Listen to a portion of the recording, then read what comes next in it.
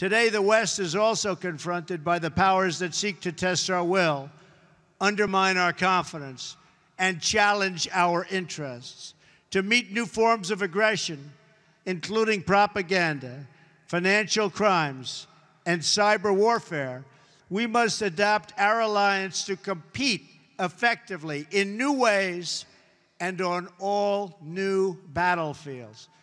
We urge Russia to cease its destabilizing activities in Ukraine and elsewhere, and its support for hostile regimes, including Syria and Iran, and to instead join the community of responsible nations in our fight against common enemies and in defense of civilization itself.